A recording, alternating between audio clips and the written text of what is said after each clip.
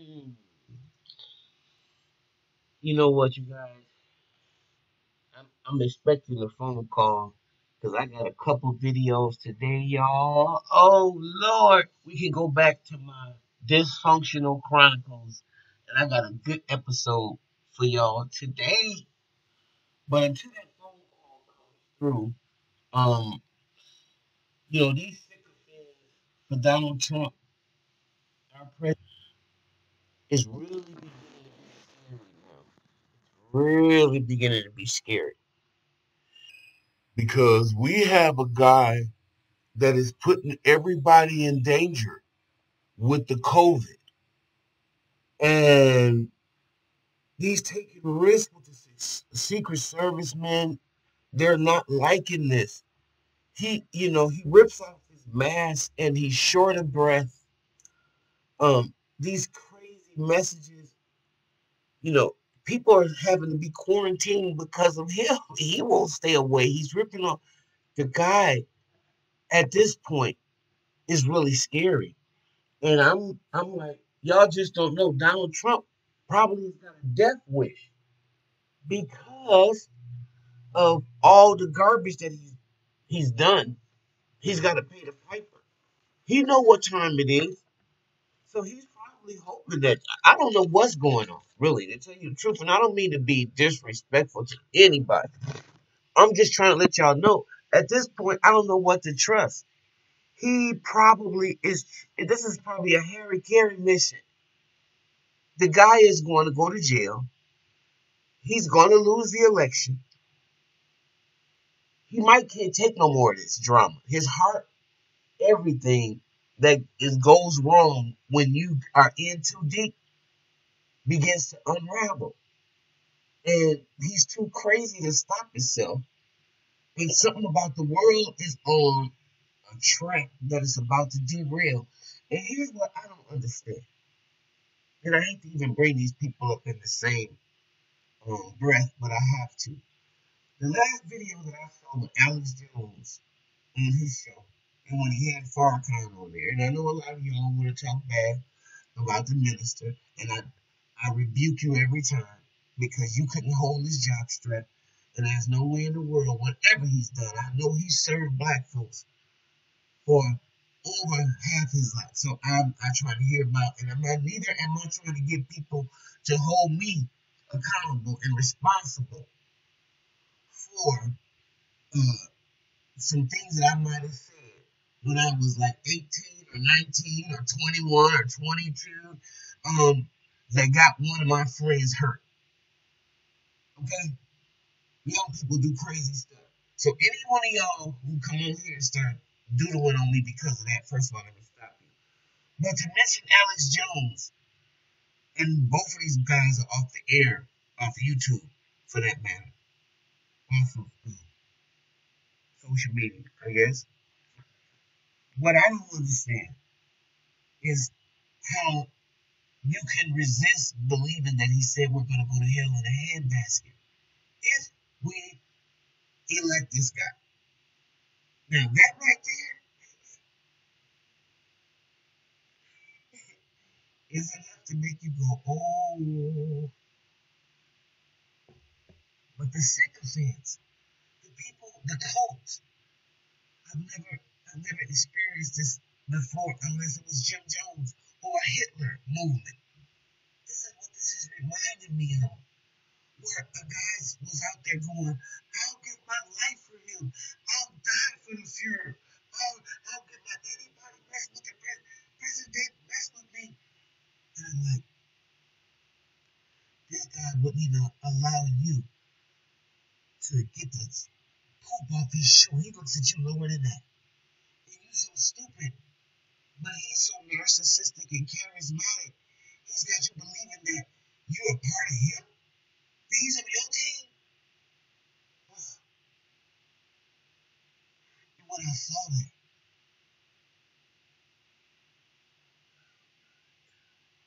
well, it takes every few years to have a narcissist really that can get the society to do the things that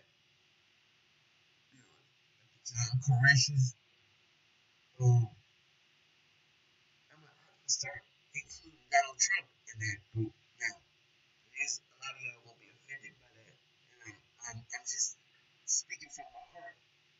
A lot of you guys have lost the ability to even see your own self. And I'm not even trying to, I wouldn't even try to change you. I wouldn't even try to say anything to you because you're like one of those cows with a ring through your nose being pulled.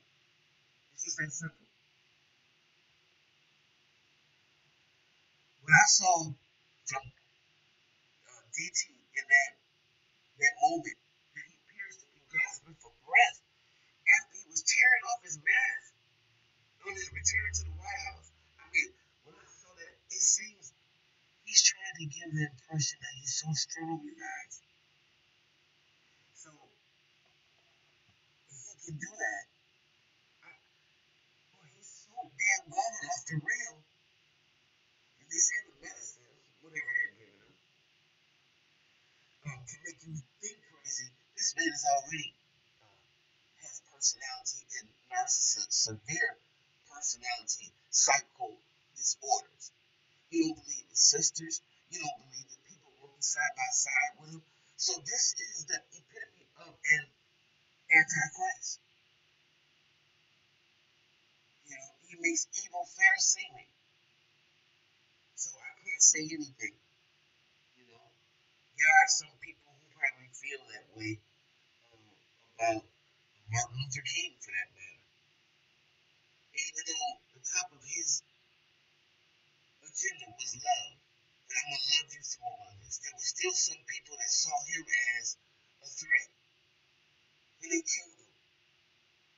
They killed him. White people, the government.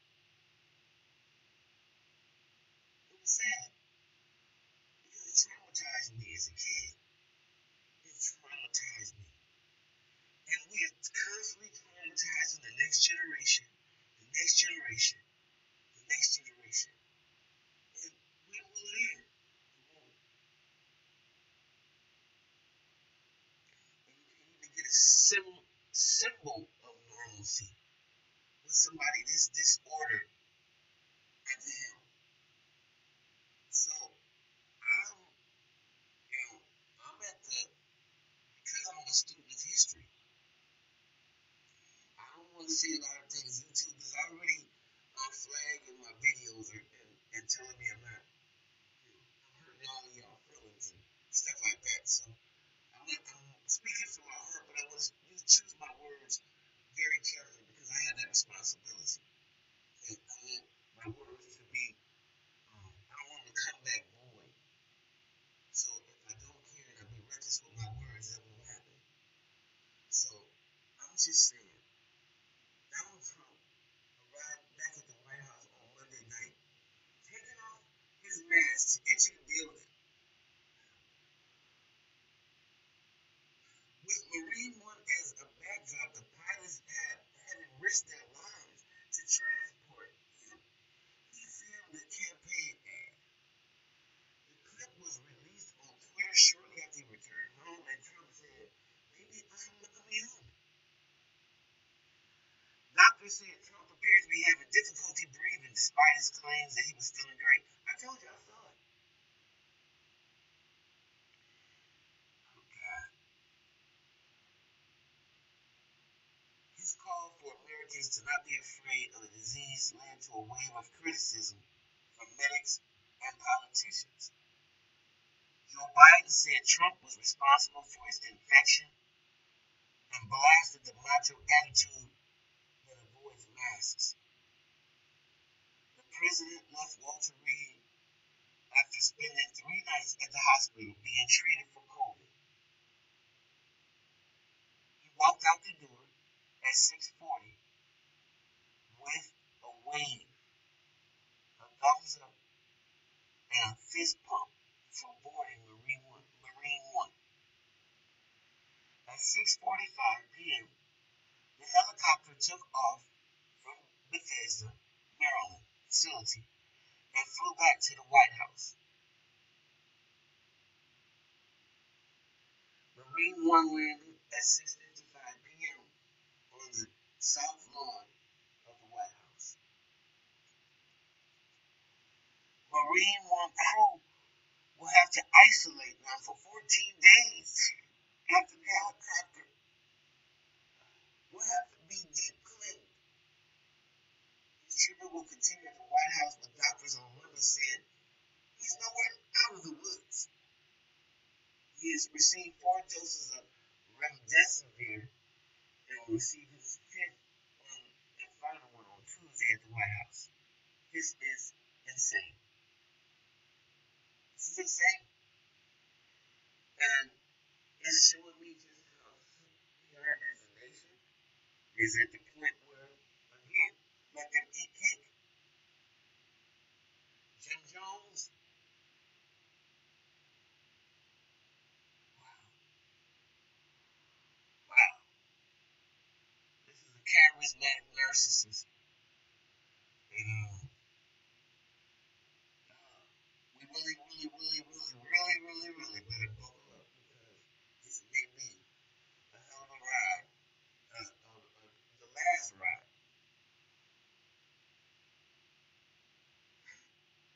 It's because he's gonna give everybody COVID. Oh God. I gotta be dreaming. Tell me I'm not dreaming. Oh my goodness. With that being said, guys, please, if you like what you hear, like, subscribe, share, share, and I'll see you in the next video.